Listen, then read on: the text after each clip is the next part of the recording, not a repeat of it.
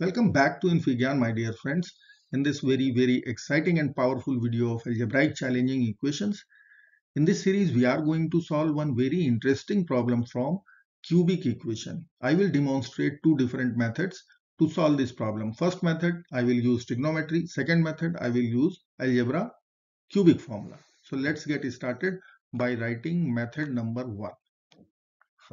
And here I will give substitution, that is x is equal to 2 cos alpha.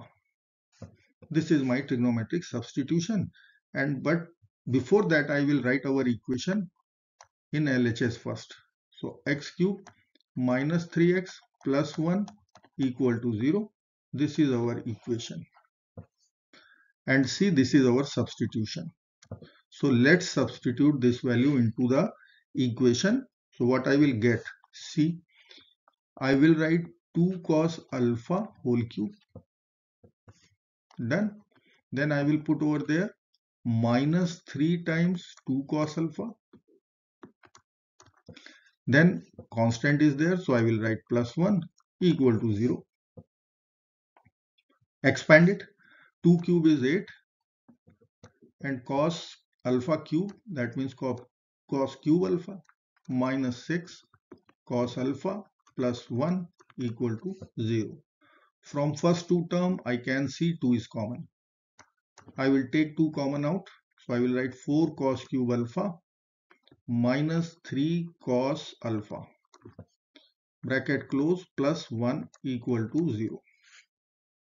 Now one identity is about to come, that is the formula of 4 cos cube alpha minus 3 cos alpha.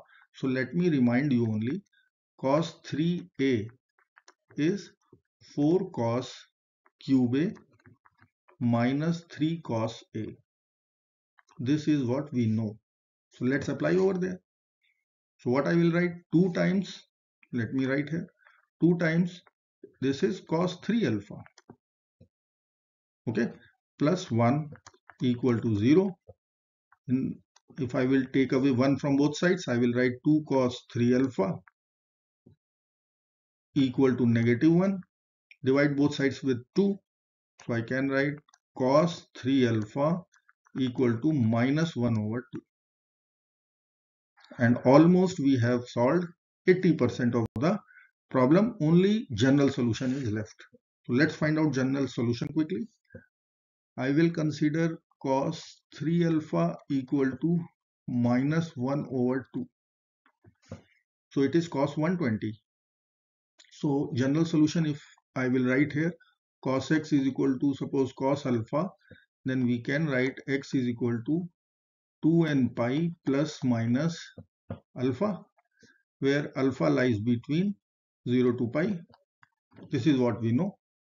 So let's apply over here.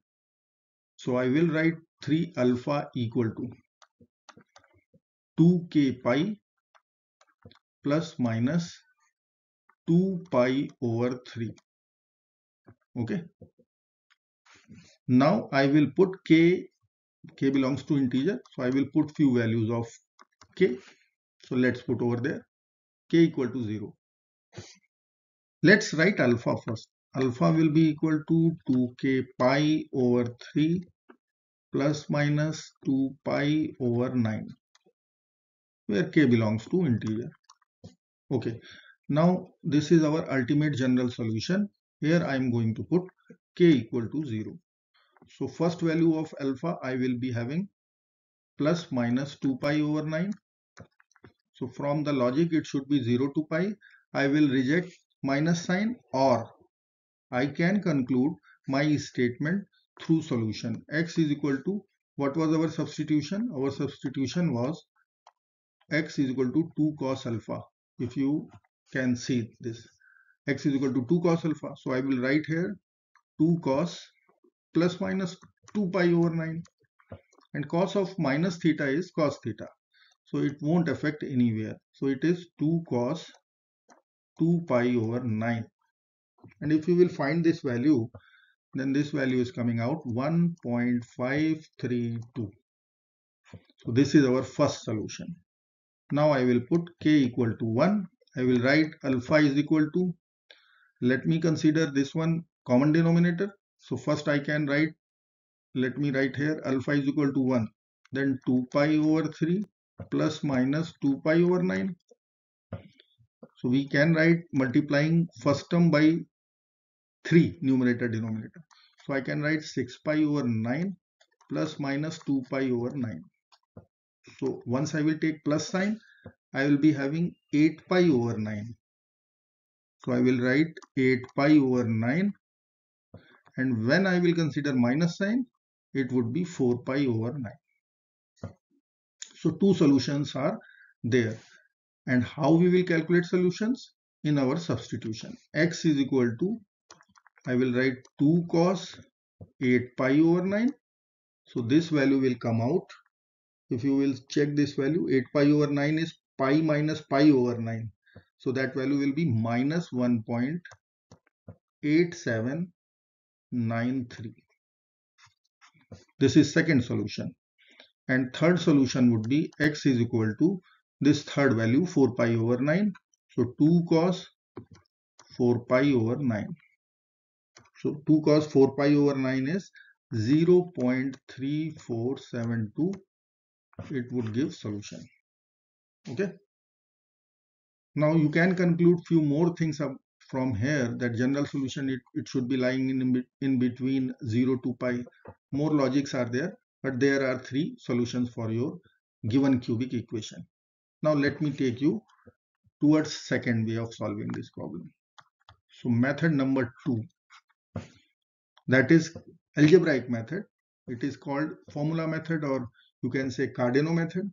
So if I will write our equation, x cube minus 3x plus 1 equal to 0. Now I will compare with the standard one, x cube plus ax plus b equal to 0, as it is already in the depressed form. So no need to consider anything. So what I will use here, directly I will use formulas. So we know that standard formula, alpha cube is equal to minus b by 2 plus square root b square by 4 plus a cube by 27.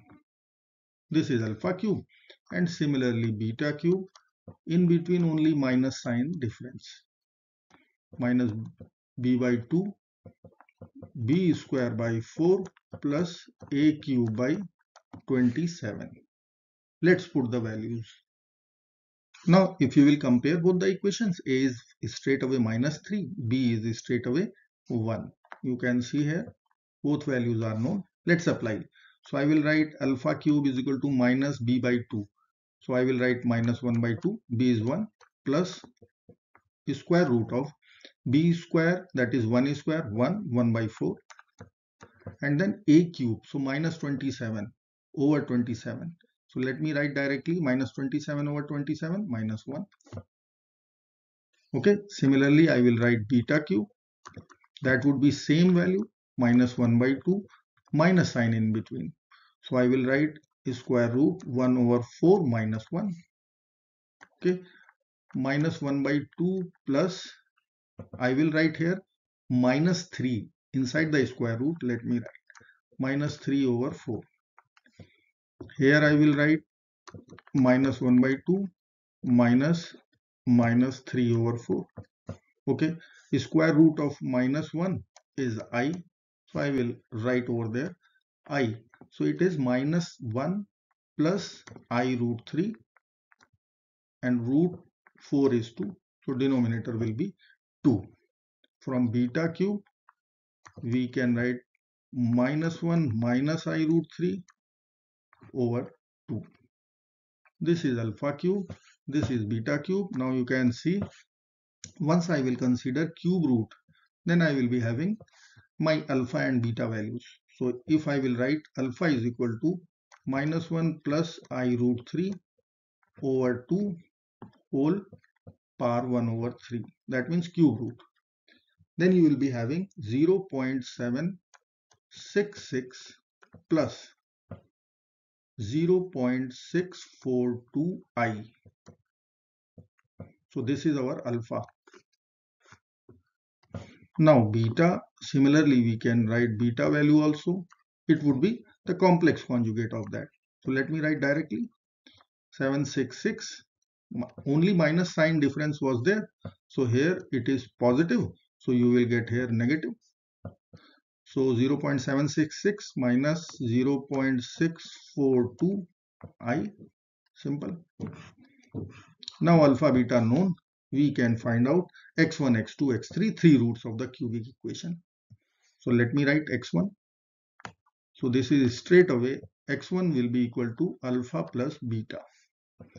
x2 will be equal to alpha omega plus beta omega square, and third root of the equation would be, in place of alpha we will put alpha same way but omega square, and beta same way, in place of omega square we will write omega. Okay, now let's put the value of alpha and beta. So alpha was 0.766 plus 0.642 I and plus 0.766 minus 0.642 I, complex conjugates. So what we will get? 2 times 0.766. And if you will check this value, it is our first solution, 1.532. Now come to x2. So let me write x2 over here. Okay. Now alpha, beta, we know all the values. If I will put all the values and if I will mathematically calculate, see, omega is cube root of unity. Omega is minus 1 plus I root 3. This is general value of omega. Omega square, it is complex conjugate of omega over 2. So if I will put all the values, what I am saying, alpha, put the value of alpha, 0.766 plus 0.642 I. This is alpha. Now omega. Omega is minus 1 plus I root 3 over 2. Similarly, beta is 0.766 minus 0.642 I. And what is omega square? I will write minus 1 minus I root 3 over 2. If I will only mathematically calculate, we will get minus 1.8793. It is our second solution, second root. First was 1.532, second is minus 1.8793, and if you will calculate, similarly you will calculate x3 by putting the value of alpha, omega square, beta and omega. You will get your solution, third solution, 0.3472. You can compare the results by solving yourself. I hope you like this video. Thank you so much for watching. Do not forget to like, share, subscribe. Bye bye till next video. Take care of yourself. Bye.